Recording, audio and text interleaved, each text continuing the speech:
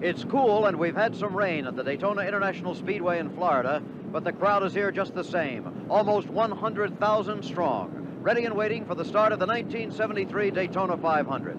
This is the classic for the stock car set, only 14 years old, but already established as one of America's three great races, along with the Indianapolis 500 and the Grand Prix of the United States. The top drivers are here, of course. The good old Southern boys, like Richard Petty, the king of the stockers, who has updated his image this season with a brand new Fu Manchu mustache. Elsie Wiley Baker Jr., known as Buddy, sitting on the pole today, all 6 feet 5 inches of him. Cale Yarborough, the recently elected county supervisor of Timmonsville, South Carolina, is on the comeback trail with a most competitive car. The defending champion, though, is a visitor from the Indianapolis car circuit, tough, talented A.J. Foyt, perhaps the best American driver of his time. And Pete Hamilton of Maine, a Yankee among rebels, running his own operation this season and sitting on the first row at the start. Back in the pack at the start, but perhaps not at the finish, will be David Pearson. We'll be watching his progress through the pack in the early going.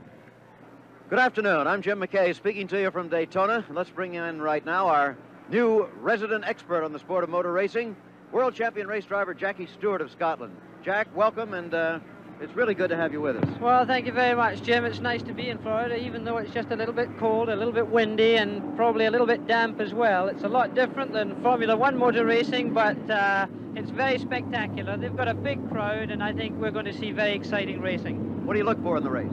Well, I think experience as much as anything else. I think to win the Daytona 500, you've got to have some winning experience, and I think perhaps that what might be a slight drawback to Buddy Baker in pole position. I think the Pettys, the Allisons, the Pearsons, these sort of drivers, even Cale Yarborough, who's coming back, as you say, on a trail that's successful, I think they're going to be the drivers because of their pit crews, because of their preparation, and because of their driver knowledge of being up front, because that's very difficult in motor racing, to lead a race and to finally get there at the end. Okay, Jack. Now let's check in with our other motor racing expert down in the pit area, the editor of National Speed Sport News, Chris Economaki. The cars have left the pit area and are on the track circulating slowly behind the pace car here at the Daytona International Speedway because of the rain this morning, which has left the track wet. The cars will circulate until such time as the track is dry enough for safe racing. The pace car will drop back and they'll talk as they ride with the drivers in the two front row cars to get an approval from them both before the green flag comes down. This may be a few laps, it may be many laps. Meanwhile, developments here at Daytona focus on the pole car, the number 71 K&K Dodge driven by Buddy Baker. In last night's last practice session before the race, where the car had shown blazing speed in qualifying with a special engine, with its race engine it has gone even faster, making him clearly the favorite for victory in today's 500-mile classic. As Chris mentioned, the cars are moving under the yellow, primarily to help dry out the track, but the laps they're running will count in the race. There's no passing now, of course. Let's take a graphic look at the racetrack now with Jackie Stewart. So after leaving the start-finishing line, we go into turn one, where you're entering turn one at a speed of around 185 miles an hour. And this is the first time they get into the banking, which is a completely flat banking at 31 degrees on the turns.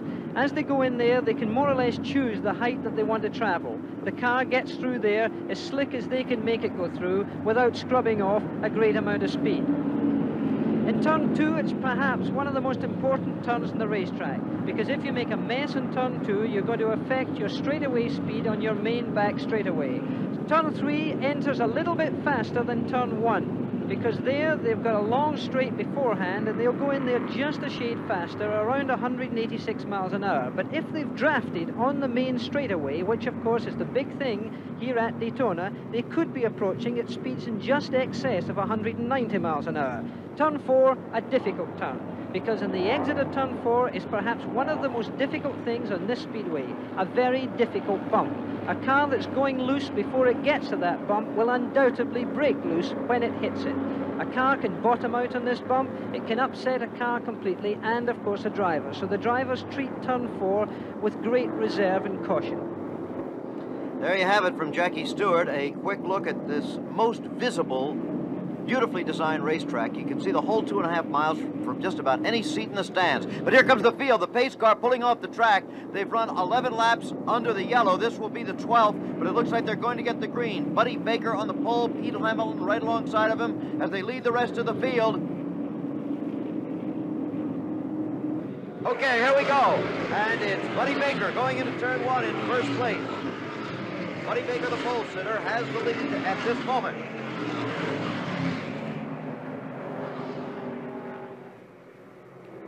Twelve laps have gone by in the race, remember, and that is Cale Yarborough moving quickly into second place.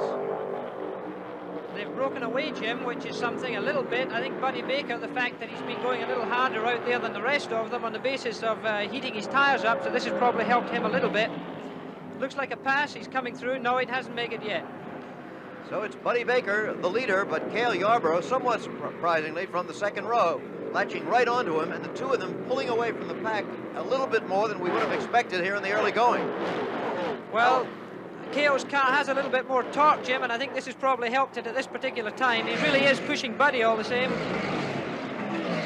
Pete Hamilton is in third place, and Cuckoo Marlin is fourth right now. And there you see the interval between the leaders and the third place car. That's Pete Hamilton in third, Cuckoo Marlin just behind him. But up on front, Buddy Baker and Cale Yarborough. If they can keep up this break, it could be a very good thing for both of them, Jim. I think Cale's going to try and pull out again. He's trying very hard. It seems I think he's made it this time, Jim. He's going in to turn 3. No, I think Buddy's on top again. He seems to find the air a little bit easier up there, and I think the particular shape of his car, Jim, is significant in this whole race. And I think we might see something of this throughout the race if Cale can hold close. Cale Yarborough was one of the great names in stock car racing. Then for a couple of years he went to the USAC, Indianapolis car circuit. Did not do too well, and now is back in business with NASCAR. Boy, he'd really like to win this one. I think he's opened up a bigger gap than they thought they were going to be at this stage. This is very surprising to me, but I think it's going to be easier for Buddy Baker to stay ahead, Jim, than it is going to be for Cale Yarborough to pass and get out front of Buddy. Buddy seems to have more steam and have a better shape. Here we see some racing back in the pack for third place. Well, that couldn't be third. That's number 28, Gordon Johncock, moving up through the field. And there's Pete Hamilton. Yes, he has caught Pete Hamilton for third. There's Richard Petty getting into it, and in car 43, A.J. Foyt just behind him in car number 50. So this is the race for third place. It looks like Petty's making his move pretty fast. He's coming through pretty strong and living it very high, Jim. He's holding it high all the way around the course. So we really have two battles going on right now. A 2-car battle for the lead and about a 5-car battle for third place. It's still Gordon Johncock third Petty's and number moved 28. up. Richard Petty is in fourth place. I think Petty's going to try and get up. I don't think he likes the idea of this breakaway by Buddy Baker and Cale Yarborough. He doesn't like this big gap because this isn't going to help in the drafting. If they don't keep this up, it would be difficult for him to make up that gap. And of course, the main thing here always in NASCAR is to stay on the same lap with the leaders, because when the yellow flag comes out, they tighten up the field again. And that should happen a couple of times at least in a race like this. Richard really is living high up there. He's holding a higher line than any of the other cars, Jim. There, he's going to make his move right past now. Here he comes. He's got past underneath. Great racing in the early going in the Daytona 500. In first place, Buddy Baker. Second place, Cale Yarborough. But moving out and soon in contact with them, perhaps, number 43, Richard Petty. We'll be back in a minute. We return to the Daytona 500, and look who's in action. Number 50 is A.J. Foyt. He's trying to pass Gordon Johncock, one of his colleagues from the USAC circuit, and get into this battle for victory. Richard Petty up in front just went out of the picture. He's in third place, and another gap up ahead are the co-leaders, you might say, Buddy Baker and Cale Yarborough. But there is A.J. again, trying to move past, and I think he's got him this time. A.J. Foyt moving into third place. Two hard chargers, Jim, both driving very well. A big bunch here, very close. But Petty, in fact, has pulled away, and this is impressive too, because he's really anxious to close that gap between Buddy Baker and certainly the fastest car at this time in Cale Yarborough. This is a significant thing for Petty to have done to break away from this group. I think I may have said A.J. moved into third. If I did, that's wrong. It's for fourth place here. Remember, it's Buddy Baker, Cale Yarborough, and Richard Petty up front. And then this group, led by A.J. Foyt now, with Gordon Johncock just behind him. Pete Hamilton is in there, and Cuckoo Marlin, along with some others. And now here's Johncock looking like he might make a move again. He's trying to move high. Both very experienced drivers in all kinds of motor racing, but A.J. is one of the old troopers of motor racing in America, one of the finest racing drivers ever to come out of your country, and certainly one of the best in the world. Among other things, the only man in the history of motor racing ever to have won both the Indianapolis 500 and the 24 Hours of Le Mans. But look at him racing side by side now with Johncock, and they've traded positions. A.J. was down low before, and now Gordon is. You couldn't get any closer motor racing than this. This is really in the highway in close quarters at high speed. There's beautiful motor racing, both of them high, going past a slower car, really using the road properly. Now the car in third in that group, slightly behind, should have a good drive. Very close over the bump there, Jim. That bump really plays a big part in this racetrack. Gordon Johncock gone down. A.J. almost crowding him. The other two just waiting. There's got to be a way past in the air, though. That's the problem. Okay, and look who's just getting behind them there. Number 21 is David Pearson, who started back in the pack, but is now moving up.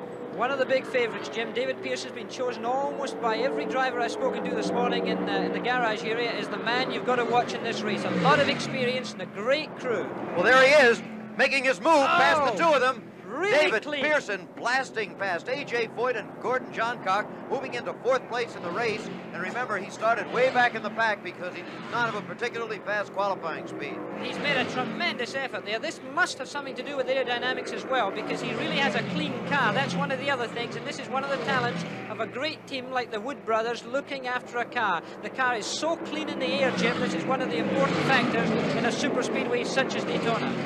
Meanwhile, the leaders are still Buddy Baker and Cale Yarborough. Two very experienced drivers using traffic as best they can. You can be sure that Buddy Baker's using this car in front now to try and break that toe. There they One are. on either side. That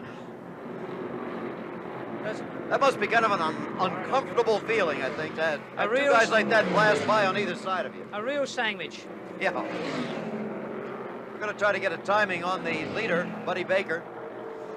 He has the fastest car in my mind on this racetrack. He's been qualifying fastest, and even before the race itself, they went faster than anybody else. In fact, during practice late last night before the race, the night before the race, Buddy Baker went faster than he had qualified even to get pole position. So here we've got the clock on him now. He's going through the clock. We'll be able to give a speed on him, and at this time it'll be interesting to see if he can use traffic, if he can use the conditions that he's got today, because it is colder, therefore the engines run a little bit faster, so we may see some very good times coming from Buddy. Okay, watch the clock and we'll convert it to miles per hour for you as soon as this lap is over. Buddy looking like he might pull away from Cale a little bit now, too. Stand by for that time now. Coming into the start finishing now. Okay, 48.9 seconds, and that works out to 184.5, just about exactly. Well, that's a pretty fast time at this time. And now here's David Pearson, who's been moving up in the pack, coming into the pits. Watch these Wood brothers go into action. The most fabulous men in the world at a pit stop, Jim, by far. Fantastic men. You know, they're so good nowadays, they don't even practice anymore. I was speaking to them earlier the weekend, and they said that they never needed to practice. There's such an understanding between these men. Look at the speed that they do things. Never a wasted motion. Look at that. So David Pearson has been fueled for the first time today and has changed right side tires. Coming into the pits for his first regularly scheduled stop is Buddy Baker, the leader in the race. So the standings will be shuffled here for a little bit. A slow approach. That's good, Jim. Okay, we'll get a timing on this pit stop. Buddy Baker driving the car and wearing the number 71 that last year was the property of Bobby Isaac. He's changed teams. And there is Big Buddy, 6 feet 5 inches tall, inside the car. You saw the jolt as they took the jack out, 19.1 seconds. That's very, very fast. Here is Pete Hamilton into the pits, and a little bit of a fire there. Yeah, there's a problem there. There's too much smoke there just to be rubber smoke, Jim. There's a problem, I'm sure. It's coming from inside the car as well, it would seem. Pete, you'll remember, was on the first row at the start, but he's been dropping back through the field in the last few laps. Now you can't even see the car.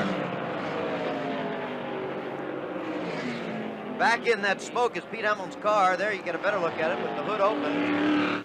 The smoke stopped. I don't know what that could be. What a pity if it is a major problem. A very, very talented young man who's very dedicated. This is his first year as an owner driver as well. He's running his own organization this year. This is something he's just started. A very, very nice young man and terribly fast. They've got the hood down, so that looks encouraging. They're looking... No, there's a little bit of negative play there too. They're pushing it back, having a look. That looks like it for Pete Hamilton for today. He started on the first row, and in the early going, he is out of the race. And now into the pits comes Cale Yarborough, who has been the leader since Buddy Baker came into the pits. Let's try to get a timing on him. It was, what was it, 19.1 for Buddy. Locking up the rear tires, a little too fast.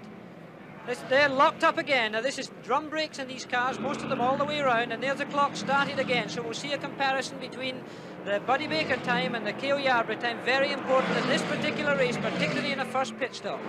Inside that car is one of the county supervisors of Timmonsville, South Carolina. Cale got elected, and as a Republican, the first guy to do so in his county in more than 100 years. Well, he lost a little time, 21 seconds flat, almost 2 seconds.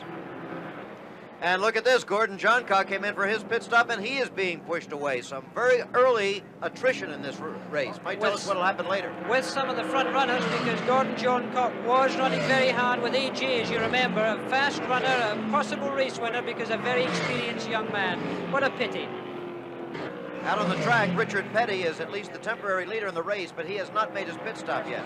Right now, however, we're going to go far up north to Lake Placid, New York, the World Two-Man Bobsled Championships, where your commentator is Frank Gifford.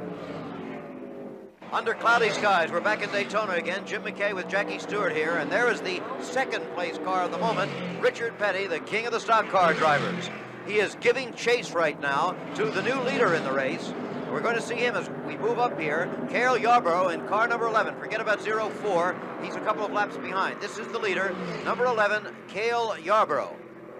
In third place is the car that was the early leader, number 71, Buddy Baker, who sat on the pole. He's third, but he also is quite close. We could have a tight three-car race very soon.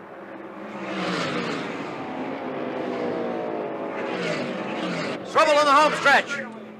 A big accident. He's holding it into the wall. They're in the infield as well, but he's holding it into the wall, number 42. 42 is Marty Robbins, the well-known country and western singer, who also is a stock car driver. It looks like everybody may come out of this all right. Also involved is number 95. That's Darrell Waltrip, the promising youngster, and 97, Red Farmer. Red making his getaway on the grass. He'll be used to that across the plowed fields, Jim, but this was a pretty scary accident coming off of 4. A major spin. There he's getting back onto the racetrack. We see Marty Robbins' car running down the banking now, and an 18-degree banking at this point, back into the infield. Here's the slow motion. Marty Robbins at the top of the screen. He's really started the accident. He's right against the wall. Now look, here we go, and the two cars behind him immediately going for the infield. This is NASCAR practice. Experienced drivers really knowing what to do under these circumstances to try and stay away. But my goodness, Marty Robbins is right into the wall. Very, very hard, Jim. My God, he's running that car out. Giving the spectators a very close look at a major accident. Boy, he sure is. A good thing that's a cement wall and not a... It's not turning upside down. This is one of the big things about a wall. It keeps the car on the road and it really keeps it stable. There's no car upside down at this time. This is a tremendous part of safety at this particular speedway. Okay, well, there is Marty out of the car. Looks like he's okay. Well, I think Marty's had a big day. I think he'll be singing in a slightly higher note for a couple of days. Okay. Now all the cars are beginning to pit under the yellow. There's Cale Yarborough and his number 11 in the pits. Boy, really quick when he's starting to move out, but wait a minute. Now they're stopping him. The word on that is that Cale is out of his place in the line under the yellow. He actually passed the pace car, so they'll just hold him there until his proper place in line, and they'll let him go. The pace car coming off the track at Daytona. Jim McKay here with Jackie Stewart, and they're getting the green flag. They'll be racing again with Buddy Baker, the leader. After the pit stops, and everybody took under the yellow. Cale Yarborough second, Richard Petty is third, and Bobby Isaac is now fourth. significant here. Buddy Baker's going to try and make himself a lead again, and he's pulled it almost immediately, Jim. This is a pretty big way that Buddy Baker's done this on 2 occasions now, on the original start and now after this yellow. The significance here is, I think, also that Bobby Isaacs come right up in the small block Ford. He's now in 3rd position, which is a pretty good performance this far, and of course a very experienced driver. But look at the gap that Bobby Baker's already got in the rest of this field. Okay, but Cale Yarborough in 2nd place is also moving very well. When they get through this traffic here, we'll get a better idea. Pretty congested area up there right now, and it's more difficult for him to get through than what Baker's doing. He's got an open track ahead of him. He's got a lot of cars to get past in that pack, and you know, they're not moving over too easily for him. I think Baker could easily take a big advantage here.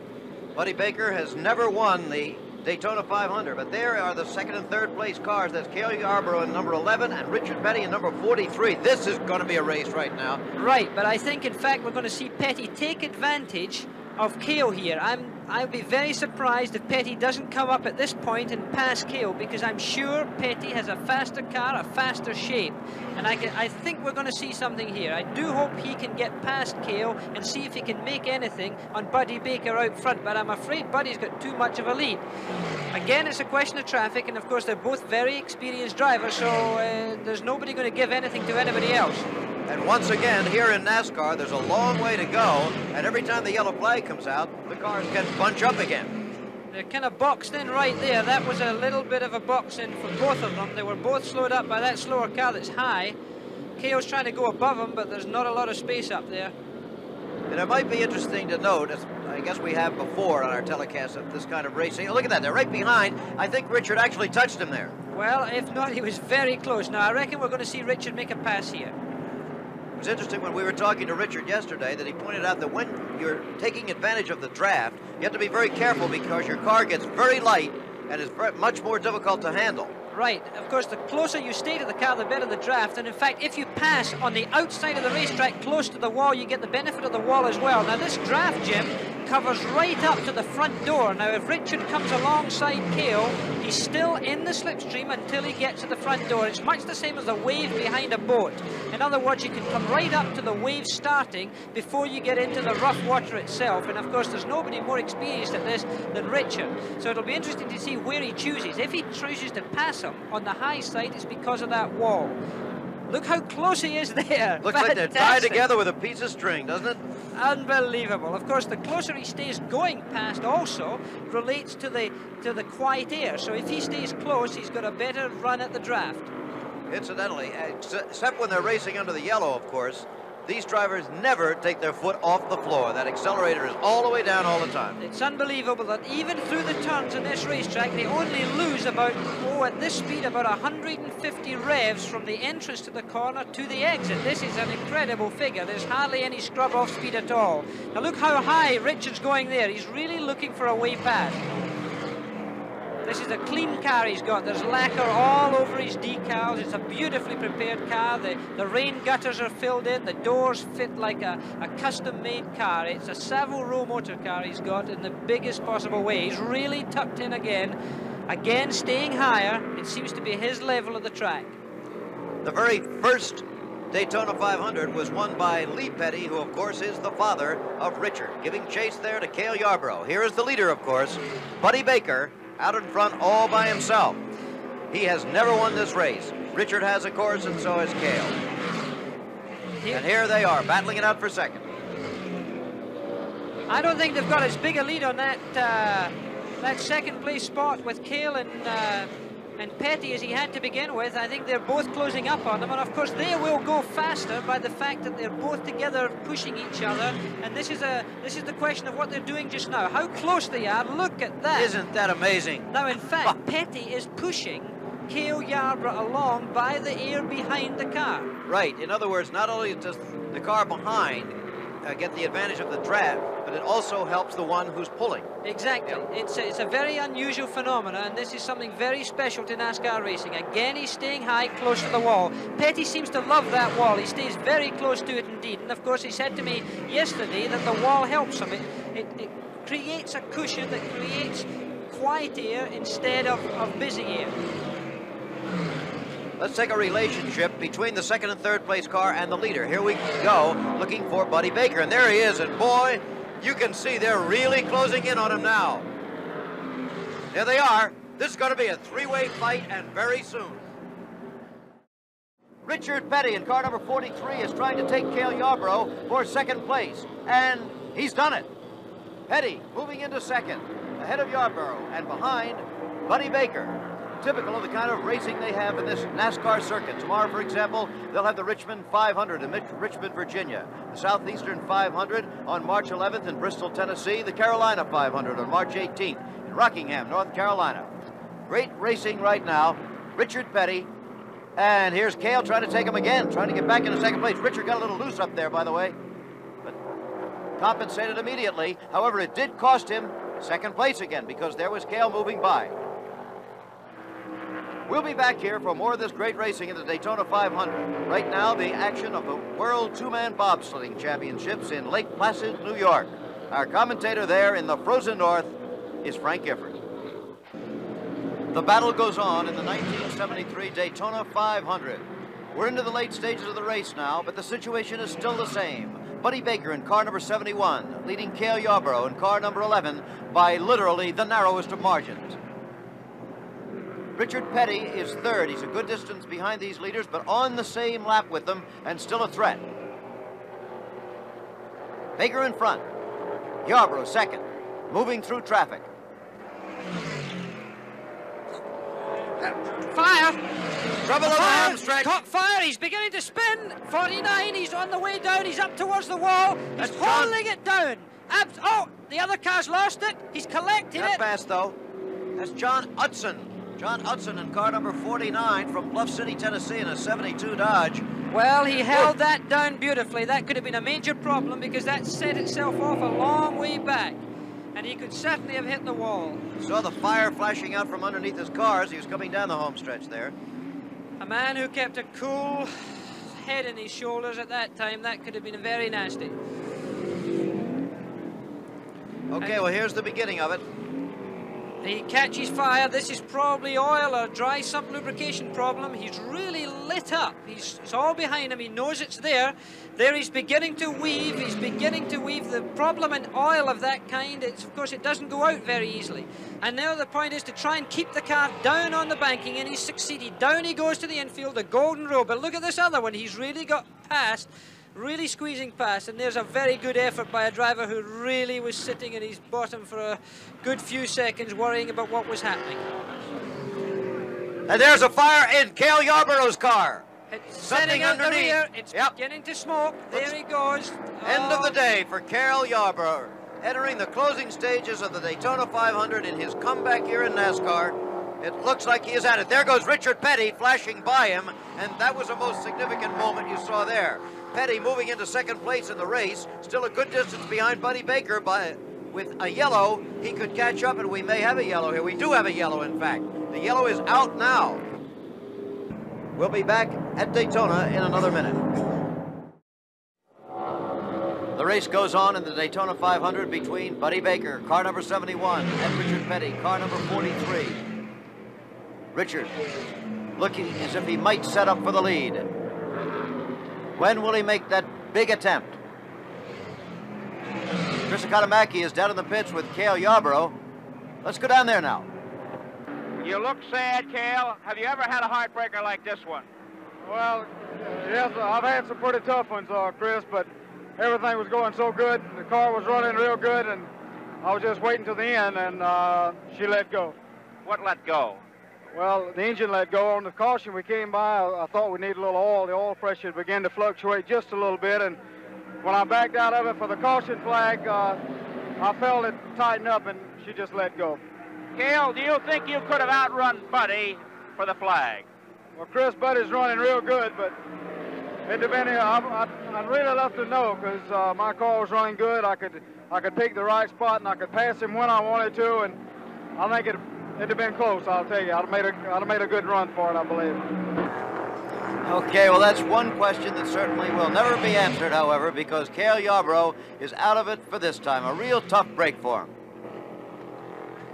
Here is that battle for the lead with Petty perhaps going to take it this time. He's making taking his it. big move. He's got the crowd on their feet. They're cheering, they're stamping, they're waving. He's gone past, and this is the first time really that Buddy Baker's been passed properly today, apart from being in the pits. So Richard Petty has taken the lead. He waited a long, long time to the closing stages of this race, but now he's got it. Can he keep it? There's one more pit stop, Jim, and that's going to be a very important one in this race. Richard Petty, old hat experience, King Richard himself, but Buddy Baker's still got a very fast motor car around him, and I don't think the race is over. Looks like the whole story will be in that final pit stop, which in all probability will just be for fuel. It'll be a very quick one. The crowd literally on its feet here. I guess you can't hear them, but they are screaming. 103,000 of them. Largest crowd ever to see a sporting event in the state of Florida. Buddy Baker in the draft of Richard Petty.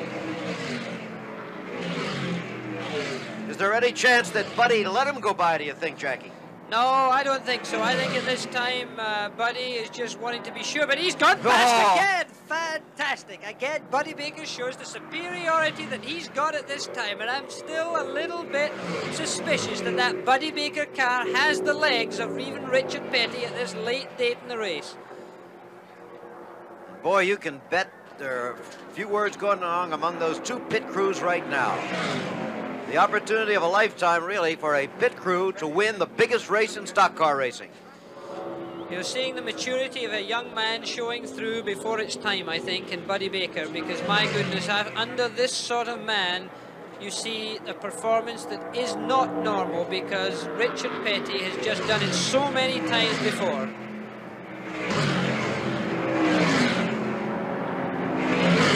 Just total tension here at Daytona, because there is no way of predicting what's going to happen here. This is anybody's race. It's one of two people at least, because my goodness, they've outshone everybody else at this time. They must be doing a lot of wondering in those two race cars right now, too, Right, about what the other fellow's thinking. Absolutely, but there again, Buddy Baker's opened up a bit of a space again. That's pretty impressive motoring again. Perhaps Buddy Baker's the man with the mental computer at this time, Jim. But again, the pit stop coming, and the Petty crew is certainly one of the 2 or 3 best in the sport.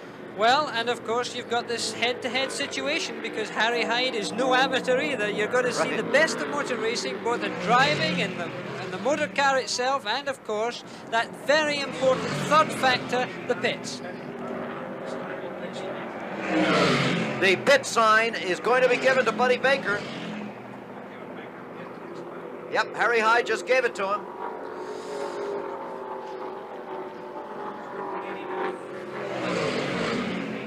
Don't know about Richard yet. Here's Petty coming into the pits. And he's locked it all up. He's locked the brakes up. He's going to have a wheel change. It's not just I'm sure it's not just a fuel stop now, because sure he's flatted these tires in some way. Okay, Richard already into the pits. We're timing the stop. Now Buddy will be coming in when he finishes this next lap. He's not, in fact, changing that tire, so sure as hell he's going to have a vibration. 8.9 seconds. It was just a fuel stop, that's all. That's why it was that fast. We'll see what Buddy Baker does when he comes in. Petty has the lead now. Here's Buddy. He should be coming in on this lap. That was the sign they gave him from the pit. Harry Hyde standing out there, kind of jiggling from one leg to the next. His men ready to leap over that pit wall to try to beat 8.9 seconds, to try to give him the lead with just a few laps to go. And here he comes. Elsie Wiley Baker Jr.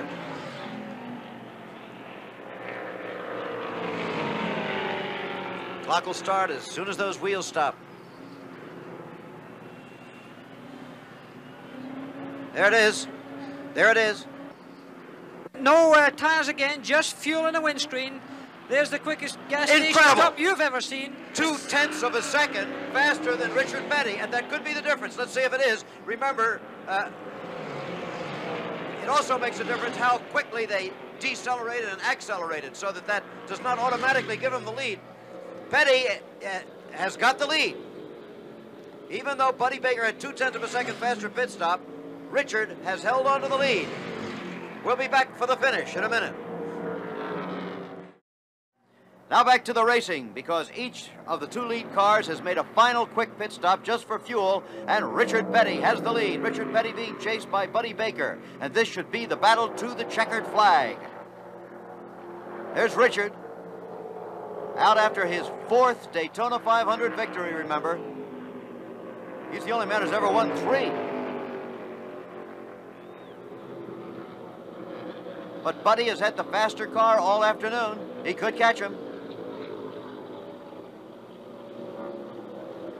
Oh, he's blowing.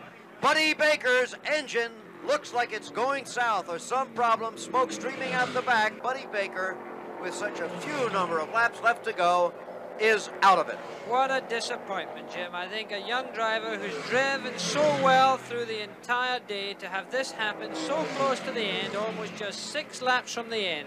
What a disappointment. He's driven a cool race, he's driven a very fast race, he set the pace. What a sad day. There is very little question then that Richard Petty is going to win his 4th Daytona 500, an unprecedented feat. Meanwhile, Richard Petty now has 2 laps on the 2nd place car, which is Bobby Isaac. Dick Brooks is in 3rd place, and guess who's 4th? A.J. Foyt, who was the defending champion here.